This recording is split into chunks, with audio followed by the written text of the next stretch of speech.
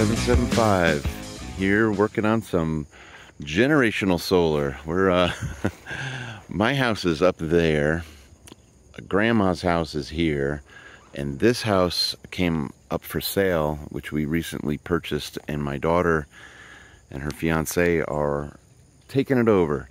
And part of that, I kind of promised that I'd put a solar system in here.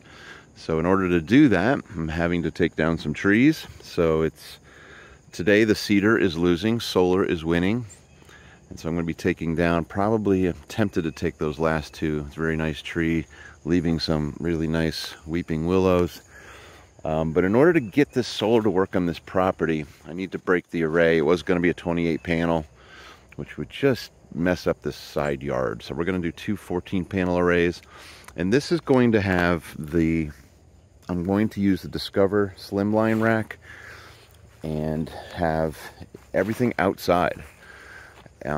Just in anticipation of new rules coming, NFPA 855, UFC 20, IFC 25 for International Fire Code, and of course NEC codes will always be changing in regards to energy storage systems. So we're just kind of trying to, based on what we're seeing, what we see at shows, that we need to get the batteries out of the house. So anyway, I'm going to put them out here. I'm going to put them out in this area behind the array, trench in a grid and load feed. We're going to do some cool stuff. Hopefully we're going to do a load management, load shedding of that 5-ton HVAC system. So it's a 200 amp service. We'll be running the whole house, and we've added our AC disconnect and our bypass system to the home. And then we're going to go through to the other side, on the side of the solar. We're going to take a grid feeder, so the flow of power is from the meter base to the disco all the way over to where I'm going to put the Sol-Ark 15K with the slimline Discover. And then we're going to come back from the load out and probably put that up here. I always like putting the solar system up for solar and grid down on the bottom side, but Willis and I argue about that all the time. So this is the AC side of things, and it just has a single 200 amp panel in the home. So for me, even though they're going to enjoy the benefit of no power bill, this is an R&D site for me to test batteries, kind of a product integration of Sol-Ark and Discover. And then we're going to trench over here and transition from our direct bury and our control wires for load shedding, and we're going to go over to the switchgear that you saw previously. All right, enough of that. Let's get digging. You know, I do get bored doing the same thing, so we got to make sure we change it up a lot, change it up quite often. I changed it up so much today that I actually broke a panel with my machine. That was not the goal. But what's going on here is a new move for us, and that is to use Discover's new slimline battery cabinet, which is a NEMA 3R outdoor cabinet. And I bolted it down to a nice big concrete slab.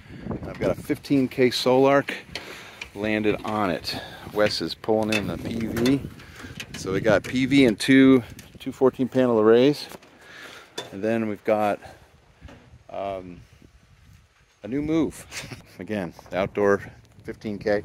If we ever needed to add more inverters, we could do a different configuration and put the inverters and mount them to the Discovers on the back or on the front. So this is our first attempt at doing this product integration between Sol-Ark and Discover. And then we're gonna have a control wire. We got a 1-inch conduit that we can do some fun things with the battery. We can do rapid shutdown with the battery. Want to test that. We also will do, like I said, play around with the relays for potential generator start, load shaving. You know, a lot of people are buying Savants and Lumens and all these other third-party load shaving devices. This is built in with the Discover battery system, and we'll show you that. Hopefully that will be a nice move, because a lot of those rely on the condition of the battery anyway. So why not let the state of charge of the battery determine whether or not you can run a device in a grid down situation, whether or not you have enough amp hours, amperage, and enough room to start it. So, all right, this is how we transition from our direct berry 4-aught feeders to the 4-aught service entrance rated cable, going over to our disconnects and bypasses and things. So we just use the 2-pole Polaris, we call them pigs, and 1-to-1s, and there we have it. I think the grid is held together with Polaris lugs. And then that runs over here. We've got these two arrays wired up, almost dressed up. Seasonal adjust. Turned this one into a privacy fence to block when my daughter and her family are out on the deck. Nobody can see them, so the solar panels are blocking nicely. So I think this is going to work out well. Our utility is changing to time of use in about a month. What good timing. We're going to program this to handle the demand charge that they're going to be charged starting in 3 weeks. So that's going to be awesome to be able to use this Discover battery to deal with the demand charge, to deal with the peak. Let me peek in there, kiddo. So we have 6 30 kilowatt hours, 6 batteries at 30 kilowatt hours of the Discover lithium ferrophosphate batteries. I'm going to add the combiner on here, just showing you. This is, you put the batteries in, you get them all grounded and ready to go, and then there's a nice combiner front with the links relay, links controller that's going to go on over top of that. And then we already punched some holes in here for the wiring trough. Now here comes the fun part. We just turned the batteries on using the Link gateway, communication gateway. See our little lights are flashing in here, so the batteries are talking to each other. And then you connect via USB to a laptop and their software, and it's telling me the condition of the battery, state of charge, voltage, got the right number of batteries detected, 6 batteries, 600 amp hours. And there's all sorts of things you can get into. Auto what? Just change those to auto. Yeah, so there's 3 relays built into this, and we're going to play that game soon with that 5-ton HVAC unit, because we ran a separate conduit for controls. So we want to load shave, when the grid is down, we want to load shave that 5-ton unit out if we have to. And so we haven't played that game yet. It's a nice feature to be able to do that. So here are the relays in the settings. We could start a generator, we could load shave some of the heavy loads, and we haven't done that yet, but we're firing this up for the first time. But the beauty of the Discover Slimline rack is, I think, the combiner. Heavy duty battery cables, heavy duty bus bars, and you got a lot of options at the bottom. You can use fuses, you can use breakers. We opted on this, in this case, just to land the home runs on the bus bars because we have a breaker in the Sol-Ark. But we're about to put 48 of these together, and we're gonna put a lot of overcurrent protection in the system. And this is kind of a product integration for us. We're calling it, well, the Lunavolt right now is what we're calling it. It was the Practical Preppers power plant. So I did get permission from Discover to bolt the Sol-Ark to this NEMA 3R cabinet. However, I can't tell you that now this whole system is NEMA 3R. So we're still talking to Discover about all that. But awesome batteries. Cabinet is UL 9540A, 9540 and 9540A, I believe. And we've been selling these in California because they seem to be the only one that can pass the test for the AHJs. So, all right. Probably have some questions about this battery. Fire away. Okay, it's a wrap. We're putting charging this battery nicely, dumping around 8 kilowatts into it. It was at 20%. I'm discharging it to 20% every day. We have this thing programmed to deal with the time of use settings, the peak charges that are coming for this utility starting in 2 weeks, where they're going to charge $13 per highest kilowatt hour in a month. And that can be, you know, if you use 10 kW, that'd be a $130 charge added to your bill. So, and it's between the hours of 3 and 6, so it's not like you're going to turn your air conditioning off during that time to try to save money. Most people are not. And so we've got the inverter programmed to handle the peak rates nicely, to know that there's multiple calendars in there. So there's a peak charge during the summer from 6 to 9, and then there's the same thing for the winter from 6 in the morning to 9 a.m. So the inverter is ready for that. If you need help with understanding that, let us know. Happy to get a system in for you. So this is kind of a debut of what I'm calling the Lunavolt. So what are we doing? Why did we do that? Well, this is my daughter's house, and she has a cat named Luna. And then I got thinking, I said, Luna, this, you know, the name, Latin name for moon. And that's what we're doing. We're using this energy off hours. So we're taking solar energy, bringing it into the system, storing it for nighttime use. So everything that this does is kind of outside of the solar window. So we're going to call it Lunavolt for now. And again, the next thing, we added a 1-inch conduit here for controls. So we ran that over to this 5-ton HVAC unit. So we're going to use the relays built into the gateway on the Discover.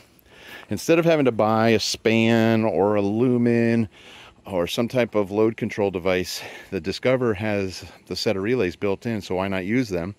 So we're going to take and run just some thermostat, or we're going to use sprinkler wire because it's rated for outdoor use. So I bought some 14-2 sprinkler wire that I'm going to bring in here, and then we're going to go through and whip back on out to the contactor in here, so we can get controls in possibly, or we'll run another one separate to hit the contactor in this HVAC unit to turn it off in a grid down situation. If there's not enough battery to run the 5-ton unit, then it'll load shave it out. And that way the house doesn't go down, the refrigeration stays going, lights work. But this is a huge load, the biggest load on the house.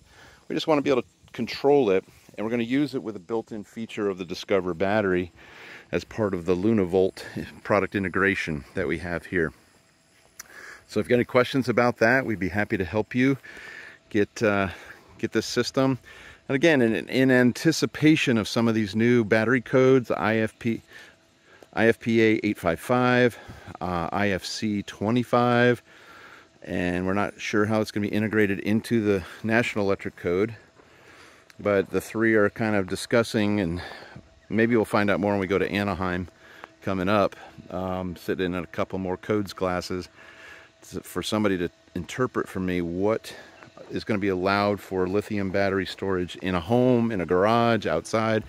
So we just thought we'd just get the battery away from the home, the inverters away from the home, and so we didn't even have to go in the home to make this entire system work. And so we've been monitoring it on the new My Sol-Ark app. Everything's working great. We've tweaked the settings for time of use. Test this out just in time for the rate change for my daughter's utility.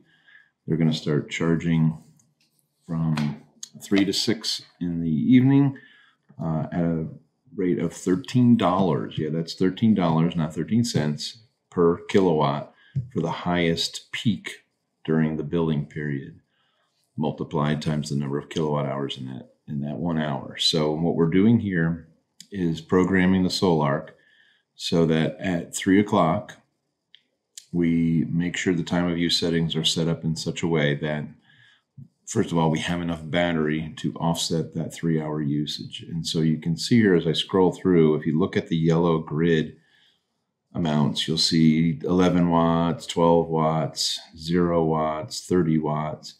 So there's no kilowatts. So it's going to be very little, if any, money spent, maybe a penny or two during that time.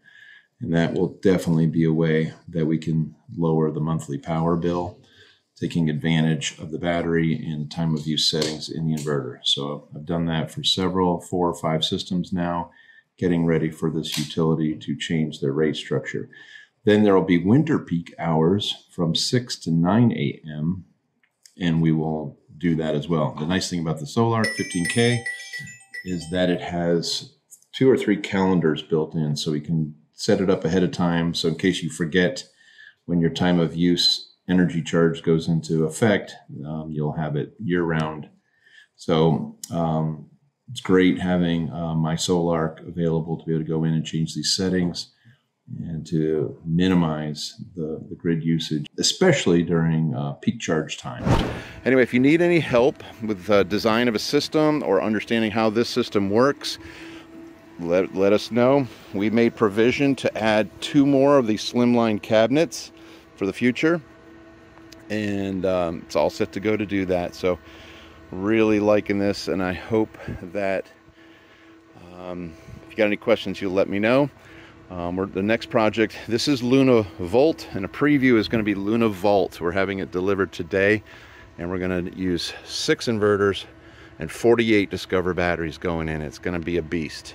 So this is for a 200 amp smaller home, regular average home usage, and then the contrast will be our next project, which will be 48 Discover batteries, 8 slimline cabinets, and 6 15K Sol-Arks for a 400 amp service for a project we're working on right now. So actually the container we're waiting on right now is about to be delivered. Okay, this is Engineer 775 signing out.